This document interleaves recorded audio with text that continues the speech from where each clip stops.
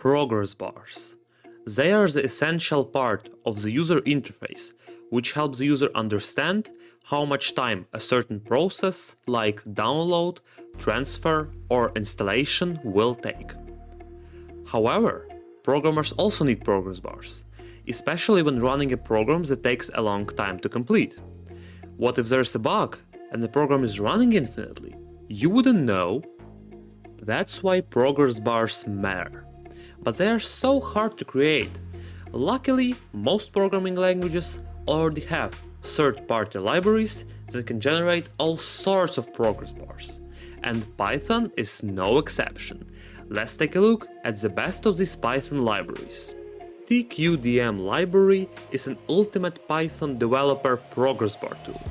It's super simple to use, but contains a lot of functionality if you want to get deeper. It has Pandas, TensorFlow, and Jupyter Notebook support. It can also be connected to Discord and Telegram bots if you want to be messaged about your progress bar state. How crazy is that? It's also very fast, in terms of Python fast, so you don't need to worry about optimization. Let's look at some examples of tqdm usage. Hey, before we continue with examples, I want to play a little game with you. Press that like and subscribe button right now, and if you don't find this video useful by the end of it, you can always unsubscribe, remove the like, and even take one back. Enjoy the examples. Alright, we have got 3 examples right here. The main principle here is that you put any iterable into a tqdm object, and it returns to you the same iterable, but with a progress bar. Here it's a simple program. We append each number of the range 10 to a list with a time sleep 0.3 so we can see the progress bar moving. Let's run it. See?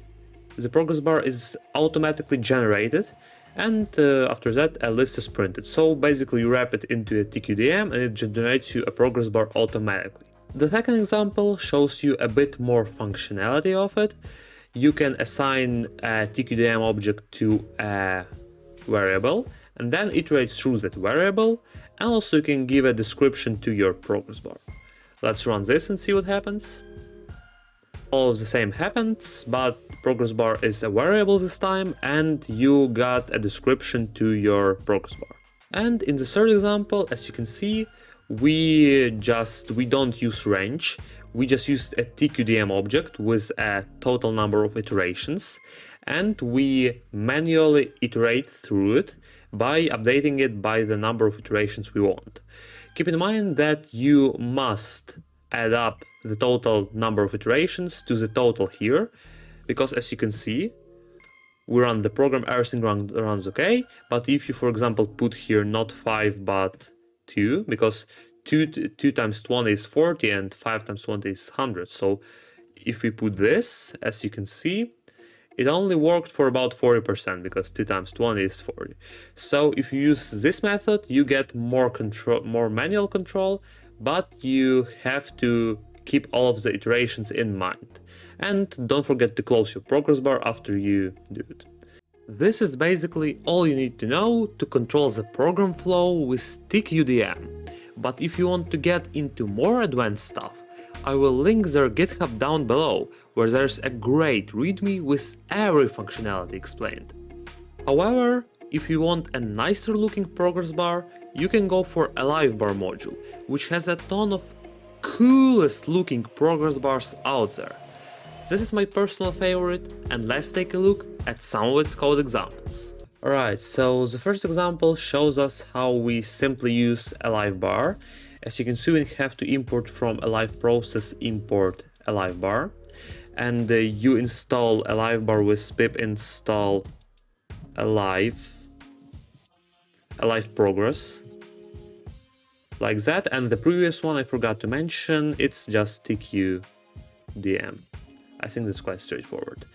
And as you can see here, the whole thing is a bit different from tqdm because you use something as with clause, and you state that with a live bar as bar or as any other variable you want, You give it for I in range 100. It's important that here 100 and here 100 as well, because if ranges won't be the same, there will be a half progress bar problem as it was in the previous one. And you call bar after every iteration of your progress bar, so your progress bar iterates over. Let's launch it and see here. The progress bar itself is much more beautiful. It has more information, it has iterations per second, etc. However, what's cool about this whole library is that you don't have to state the amount of iterations you'll be doing. Because if you don't know how much iterations your process is going to take, you can just put a live bar with nothing in it, and it'll give you a simple spinner. And all of the information will be the same, but you'll at least still will get some information in return from it. So in this way, it's superior to tqdm. Now let's talk about what this library is famous for: customization. Here it's the same progress bar from example 1, and here is basically the same progress bar as from the example 1, but much more customized. We give it a bar type as bubbles and spinner as arrows, and again everything is basically the same. So let's compare these two progress bars. Goes really well, a simple progress bar, and then this, boom. And it looks like it just looks much better and much cooler, I don't know. And you can also get a lot of different progress bars. As you can see, there's a showtime code I wrote here. You can import from a live process, you can import, we won't show spinners, we'll just show all of the progress bars you can have. And if I launch it, see how many different progress bars you can get. It's super cool. And also what's cool about this module as well is that you don't have to use an iterable to get a progress bar. Because as you can see here, every iteration of the progress bar is passed when this bar thing is called. So theoretically we can write 3 different functions which represent 3 different processes. You can put anything in here.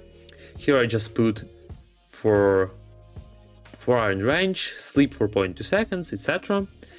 And here I wrote the same with clause with my favorite bar and spinner. And as you can see, after each function call, you can call the bar thing, and you'll get it as a progress bar. So the bar has 3 iterations because we have 3 functions, and it'll show all of the process to you. Let's see. 1, 2, and 3. And also, I forgot to mention, when you print during your progress bar generation, you will get the iteration it was printed on, and the progress bar will not be left behind, it will always stay at the bottom. So that's quite interesting. And this is all the functionality you may need to use this library. If you want to know more of what this library has to offer, I will leave the link below to their GitHub with great documentation. Make sure to check it out. But if you still aren't satisfied with these libraries, there are 2 more libraries named Progress and Progress 2 respectively. These libraries let you create custom progress bars for your liking. They're easy to use, so I will link both GitHubs down below, and I don't provide any code snippets here, so the video will not be too long. Thanks for watching, like, comment, follow me on GitHub, and subscribe for more coding.